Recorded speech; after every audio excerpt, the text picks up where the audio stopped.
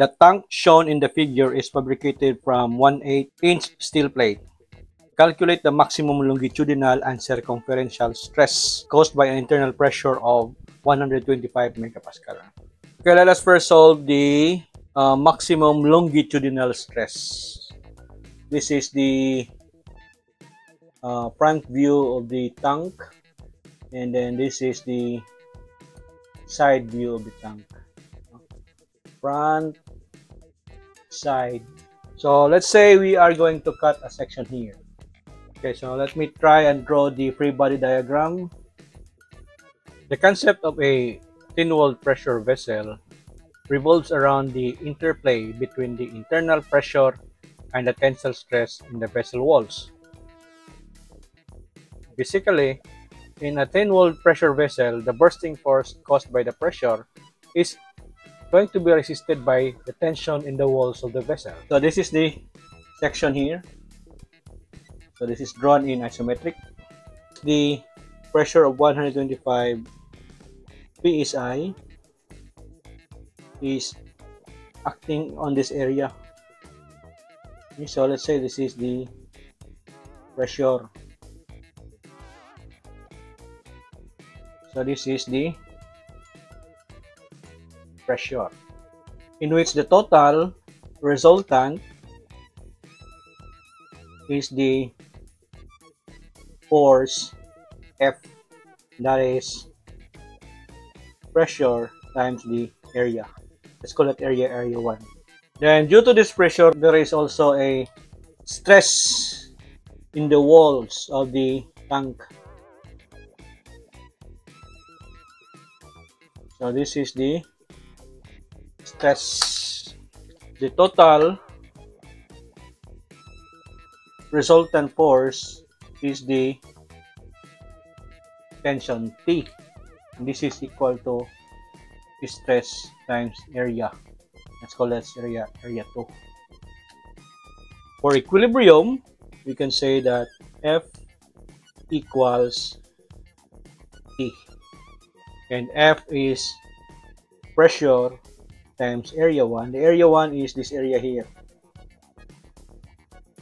equals T, which is stress times area 2. Now area 2 is the area of the perimeter of the tank wall. It has a diameter of 1.5 feet and thickness of 1/8 inch. And for area 1, we are given that this length here is, and of course this is 1/2 of the diameter. It should be, by the way, the diameter of the circular portion or semicircular portion is 1.5 feet. So 1/2 of that is 0.75 feet. So going back here, pressure is given to be 125 psi. The area is this blue one here. That's actually just area of the rectangle, which is 2 times 1.5. This one, this rectangle here, or this rectangle here.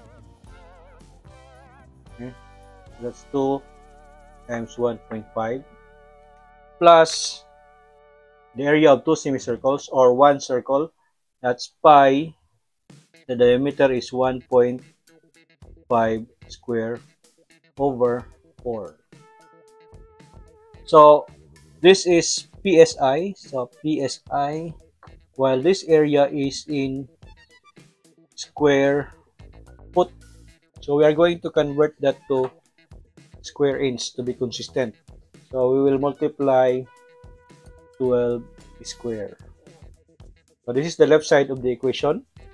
On here, on the right side, we have the longitudinal stress. Let's call that sigma subscript L times area 2, which is just the perimeter multiplied by the thickness.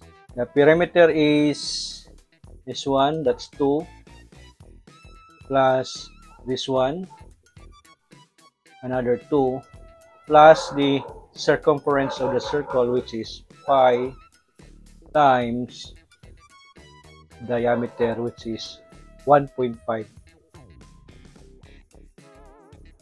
times the thickness, which is 1/8. Okay, so this is the perimeter, 2 plus 2 plus pi times diameter of 1.5 multiplied by the thickness of 1/8. So this one is in feet, this is in inches, so we will convert this part to inches by multiplying that by 12. So we will expect that our stress will be in the same unit as this one. That should be in PSI.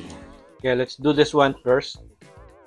Inside the parentheses or the bracket, that's 2 times 1.5 plus pi times 1.5 square divided by 4 equals, then times this one, 125 times this one, 12 square equals, that's 85.81 times 10 cube. Here, start with this one, 2 plus 2 plus pi times 1.5 equals, divided by 8 times 12 equals 13.07 times sigma L. So the longitudinal stress is 85.81 times 1000 divided by 13.07 equals 6.57 times 10 to the power of 3 PSI, or in KSI, this is just 6.57 KSI. Okay, so that is the longitudinal stress. Now let us solve the circumferential stress. Let's cut here. And let's draw the free body diagram. It should look something like this.